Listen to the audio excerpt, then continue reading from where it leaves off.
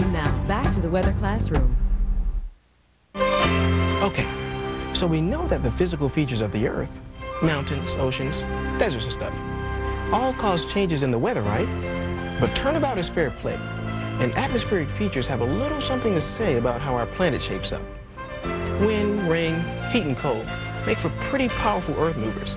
Sometimes it's quick, sometimes it takes a while. But one thing's for sure, the weather above can have a big effect on the land below.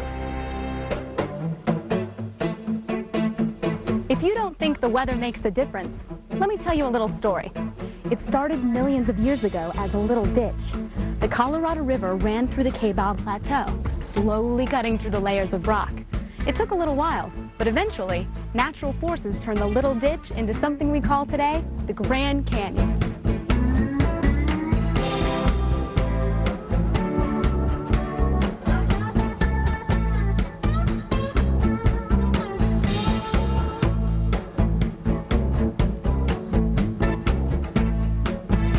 Makes you wonder what it will look like in a few more million years. Well, earthquakes and volcanoes can give the landscape its basic form, but erosion and weathering do the finishing work.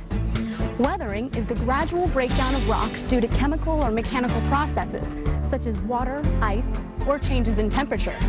Erosion is the movement of rock by wind, water, or glaciers. Erosion and weathering are really hard to tell apart, though, because they're constantly working together to change the face of our planet.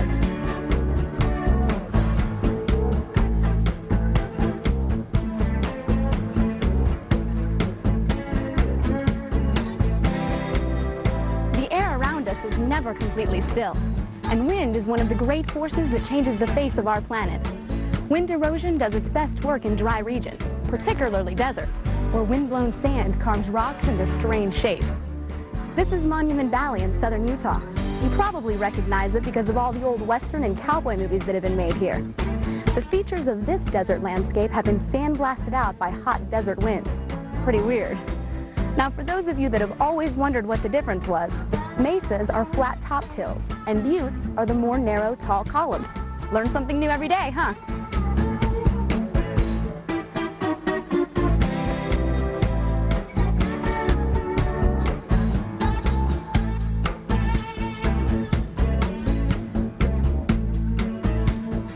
Are always moving, kind of like a weather road trip. You find them in deserts and along coasts beside water. They can be small, like a handful of sand, or get as big as a building. But the wind keeps on shifting them from place to place. In the really deep deserts, like the Sahara, the wind can get whipped up and start huge dust storms called haboobs. The word haboob comes from hab, the Arabic word for wind. These massive dust and wind storms can get up to 3,000 feet high.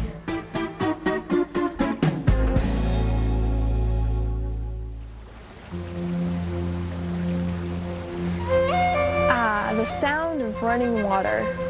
Kind of hard to believe it's done more to change the surface of the earth than almost any other force.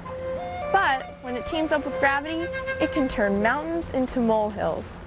When gravity pulls rock and soil down a slope, it's a process called mass wasting. And moist soil is more likely to slide down the slope than dry soil. Sometimes it's fast, more than 100 miles per hour for avalanches and landslides. Sometimes it's slow, half an inch a year. But given enough time, mass wasting can change the shape of the planet.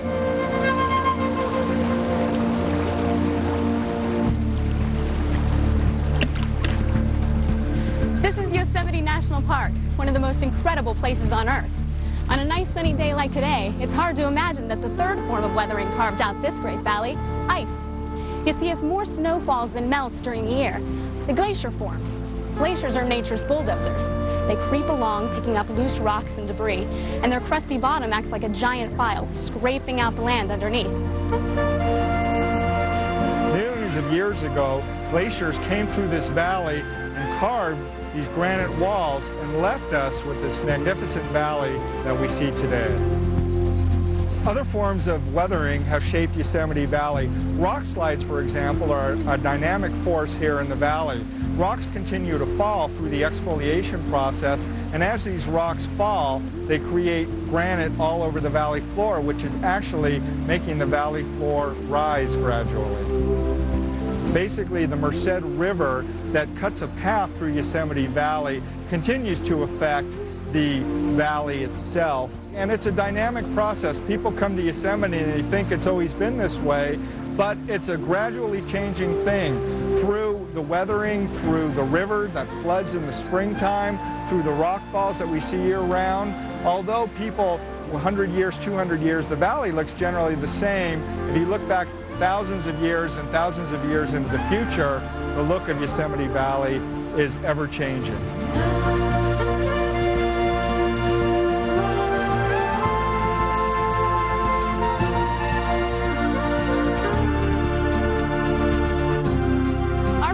A lot of changes in its time. It's been through ice ages and periods even warmer than what we know today. No one's exactly sure why, but some think it might be that the Earth's position has changed in relation to the sun. Some think it's because land masses have drifted around and interrupted the circulation of the ocean currents. And some scientists even think that we humans are causing our planet's current warming trend, called global warming, by burning too much fossil fuel and increasing what's called the greenhouse effect. There's a lot we don't understand yet about how our world works. But if there's one thing we know for sure, it's that our little planet is still changing. Always has, always will. Well, that's about it for class today. So maybe we didn't get to actually feel the Earth moving underneath us, but we did cover some pretty serious ground.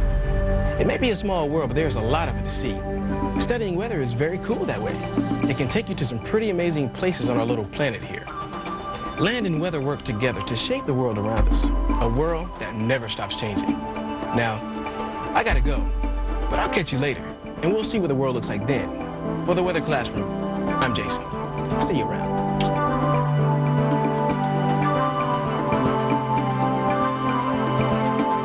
Talking about something so important that